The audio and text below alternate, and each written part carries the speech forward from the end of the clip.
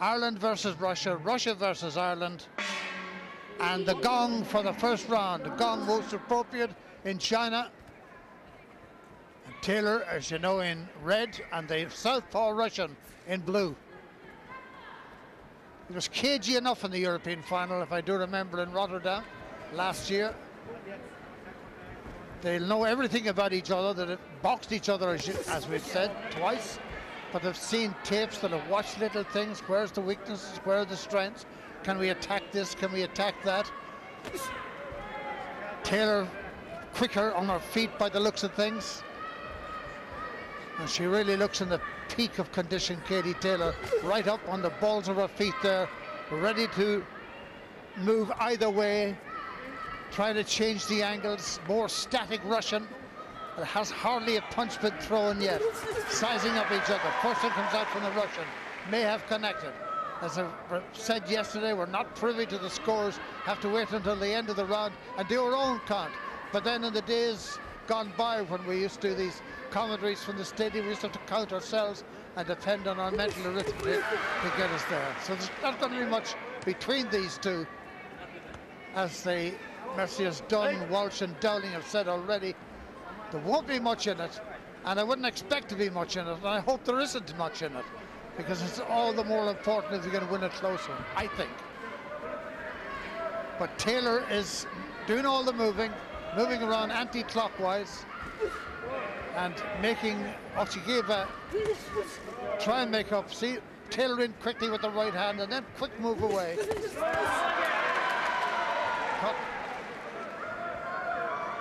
Ochigeva, nice little combination there.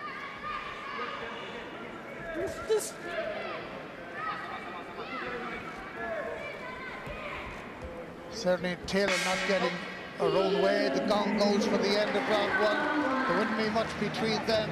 Perhaps nothing between them.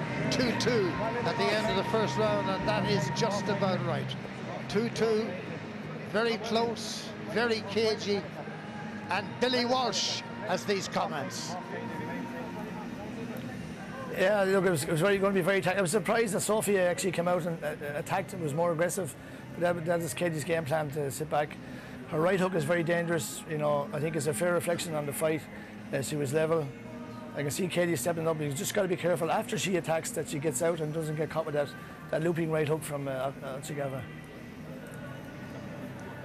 Thank you, Billy. Yes, her lead right hand, and then she turns that into a hook, the jab into a hook. And that, as Billy said, is clearly dangerous, but she's not as quick as Taylor. But this is a close one. This is what we all expected, a very, very close one. And this could be a one-punch fight. Orthodox Taylor, left hand lead, left foot out, and the opposite. So you look at it, a mirror image of yourself when you box a southpaw. Both cagey, as you can see. So if you make the effort to throw the punch at Taylor with a nice head movement, just got out of the way of that attack. It's the read the movements, the little shimmer in the body when you think a shot is going to be thrown. Off the back foot there, right hand from Taylor. Off the trail hand. Oh, that's good stuff. Beautiful stuff there from Taylor. Combination, classy. Always beautifully set up, Taylor. But then, of course, most boxers at this level are. Total, absolute concentration on the face there of Katie Taylor. Right hand poised, but she has all the punches, Taylor. The jab, the left hook, the right cross. And she can get in close and mix it if necessary, but I wouldn't advise that in this particular contest.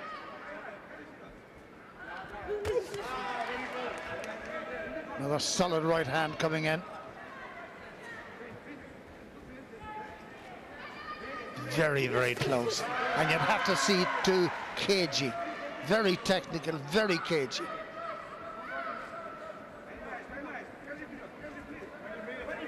They just know too much about each other, really, in a way. But Taylor has the range, and she has the range, I would suggest, better than has the Russian. Just has to keep her head up a little bit. By no means ever an under the counter puncher. Katie Taylor caught her the right hand coming in there, And that's that right cross to which Billy Walsh referred to in the inter-round there. It's a dangerous punch, and it is the most dangerous punch of this contest. The right hand from Okiyeva. Gong again, that's the second gong, end of the second round. And we're going to hear from one of our lads again, and we'll go to Mick Darling. Yeah, Jimmy, well, level here now at the moment, but I think Katie needs to cut down the distance between herself and her opponent. She needs to just put a little more pressure on. She needs to put the Russian on the back foot. She needs to be getting in a little bit quicker, banging in that right hand and following up with her left hook. But while doing that, she's got to keep her own left hand high, because Ochigeva is bringing in her own right hook and sometimes catching Katie. But we did say at the outset that it was going to be a very, very technical fight, and that's obviously the way it is. Mick Darling, thank you. Technical, close, technical. And Pete Taylor doing his animated show in the ring with his daughter, coach and father. Very, very close to each other. And now we're into the halfway mark. The defending champion against a twice previous champion. As I said, between them, 5 world titles. It's a massive haul. So you're looking at the 2 best in the world here at 60k lightweight division. The 2 best, with no argument. And it's probable that they could meet in the Olympic final.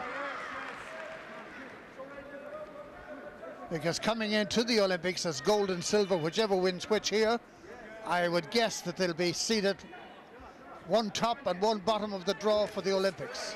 However, that's another story for another day. Taylor getting her opponent in the corner now, flashing out a nice right hand. There's a lovely jab coming in there from Taylor. Again off her trailing hand. Just keep her left hand up just a little bit and watch that right hand coming in. There it was again, that hooking right hand, didn't connect. It is the signature punch of Okchayeva. Nice little jab, not much power in it there from Taylor, but got into the face of the Russian. Taylor in control, early stages of this round. Her jab is good now, Taylor, and she's winning this round thus far. It's 4-4, remember.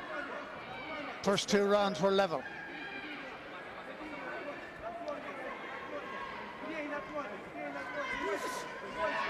Taylor looks quicker. She looks to have a bit more in the tank, a bit the same age. There's no wear and tear of years here. I think it was Billy Walsh who said one of them certainly did, maybe all of them said back in studio, but one thing about Katie Taylor, whoever she's boxing, she boxes the same way at the best she can produce. It's a great sign in any sports person. Always giving of your best. And there is Taylor, 4-2 ahead in that round and 2 points ahead overall. Looking good, Bernard Dunn. Yeah, we're breathing a bit of a sigh of relief here now. It's a bit more success for Katie there. I think Katie needs to feint a little bit more, Jimmy, with her right shoulder and draw that right hook out of what she gave her so she can counter with her own left hook. She needs to get a little bit more closer to her and standing basically on her toe and making her opponent think all the time. But, you know, we're 3 points up at this stage. I cannot see her opponent catching her now. She's a counter puncher. Katie will move and box. That's Bernard Dunn back in studio. So you've heard from all our 3 studio guests who between them have 18 Irish national senior titles. So you could say they know what they're talking about. So how can Ochigeva of Russia pull back those 2 points, that 2 points deficit against Katie Taylor? Or is the girl from Bray about to get squatters' rights on the lightweight championship of the world? She's quick, Taylor, quick of brain, quick of body. And as Bernard Dunn's suggestion was that she feints with her right shoulder just to draw that right, stinging right hook, which wasn't so evident, the hook in the 3rd round. And as this 4th round starts to evolve, there's still not all that much from Ochigeva, and Taylor looks in control. Not in the sense of throwing punches or scoring punches, and the referee would like them to box now, and enough of the shadow. Taylor comes after her, little spurt, and as they come out of the spurt, a little left hand from Taylor. 2 points ahead, she's got to protect that, but if the opportunity presents itself, go in. That was a good right hook there, that last little onslaught from Ochieva.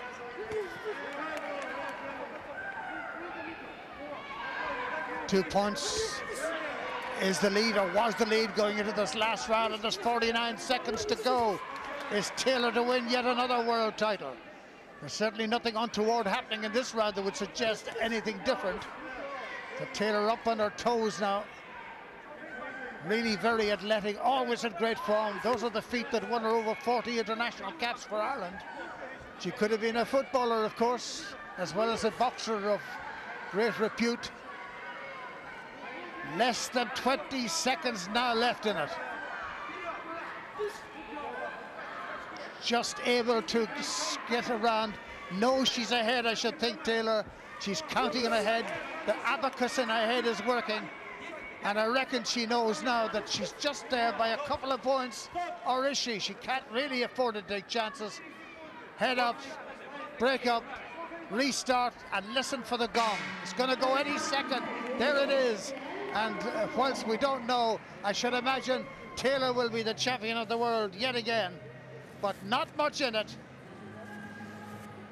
She took that 2-point advantage she had after round 3, took it into the 4th, boxed quite cleverly, defensively when she had to, and she's always looks unruffled, doesn't she?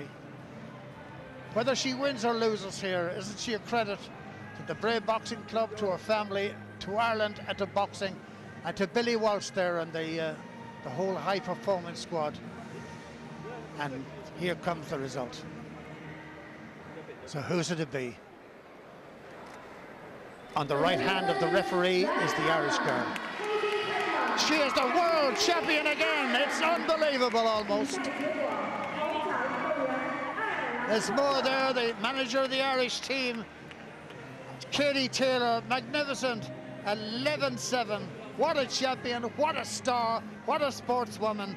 And so the incredible world gold journey of Katie Taylor continues unabated. Champion of the world in India, China, Barbados, and now back in India, or back in China. Pound for pound, kilo for kilo, with little cause for argument, Katie Taylor is the greatest female boxer on earth. As the Tina Turner song says, simply the best.